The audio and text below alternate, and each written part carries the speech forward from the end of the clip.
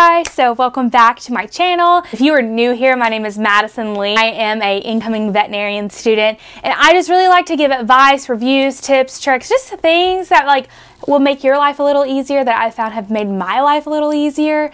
So if you're here for that, you enjoy hanging out, talking, subscribe to my channel. But the topic of today's video is one of my favorites. So I love technology. I love when new things get released, like the new Apple computer. Am I gonna buy one? No, because I'm in college and not rich. But you want to know what I do have? I do have an iPad Pro. So my iPad Pro has been my best friend. So I absolutely love my iPad. I use it for my notes. I use it to take photos. I just use my iPad for everything. I use it to stalk to see that I only have 4 subscribers on YouTube. It's casual. So when it comes to studying for college, I use my iPad for everything. I use it for my notes. I use it for my flashcards. I use it for my school's app. I use it for so much stuff. So in today's video, I want to dive into what I have on my iPad and things that you would probably find helpful. So just a little disclaimer, let's talk about the iPads that I have. I got the iPad Air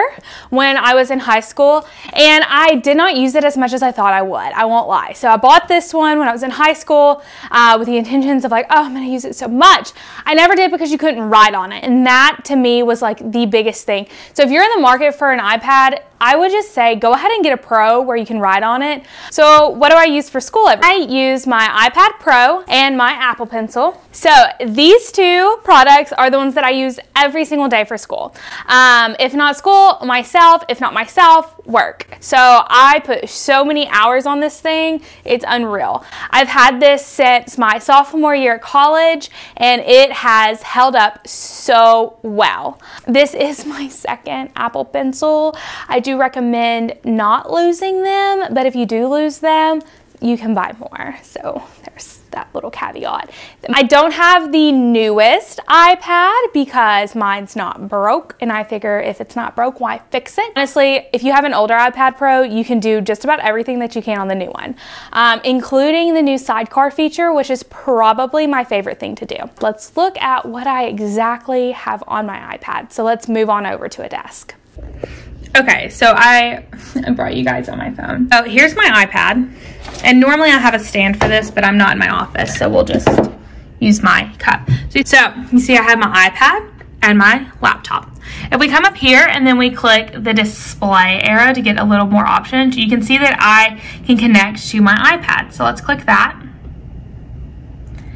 And now I have 2 monitors. Look at that. I can go to Finder over here and open stuff. We can open new windows. I can, I don't have anything open. We'll open, okay. So here's Finder. You can drag things back and forth. Oh my goodness. So I love this feature of having an iPad. Probably my favorite feature of an iPad. This is a newer feature, so used to could not do this. I love using my iPad as a secondary monitor. I do this when I'm traveling, so when I go home to see my family, I can't lug my secondary monitor with me, but what I can do is take my iPad and my little stand that I got off Amazon and prop my laptop up and have 2 windows going. Such a lifesaver, such a unique way to use it. Love it. Favorite thing about an iPad. My favorite thing is about the Apple Pens is you can literally charge them for 30 seconds and they will charge long enough for you to use them for almost a whole class, because I'm the world's worst. My things live on 5%. I live on 5%. I drink coffee. My technology lives on 5%. Fast charge is amazing. Okay, so my home screen is pretty much just your normal home screen. I don't do anything fancy. Now my phone, on the other hand, is Western themed, so shout out to that update. Main apps I use every day for notes and studying is Goodnotes and Noteability. So Goodnotes is one of my favorite apps. I think it has the best selection of pens, highlighters, and stuff like that. These are my notes for my animal nutrition class. So we can just swipe through here and see. The thing about Goodnotes and Notability is I like the gray or white lines paper. I actually purchased some off of Etsy, and I can upload them into either one of these apps. So that's Goodnotes. Goodnotes and Notability are very similar. The only hang up with Goodnotes is you cannot record while you're taking notes. So let's go over to Notability. So Notability is the app that I use to take notes in class. These are much messier. They are all over the place, but my favorite thing about it is I can record lectures. I use Procreate a lot. So Procreate is a art app. So I use this to do a lot of illustrations and things like that. All the things that I draw in Procreate, I could really draw in Goodnotes or OneNotes to the extent at which I use them to study. But if I was doing like some anatomy drawings or something like needed a little more detail, Procreate has a wide variety of brushes and things like that. So Procreate is a great app in that aspect. Khan Academy.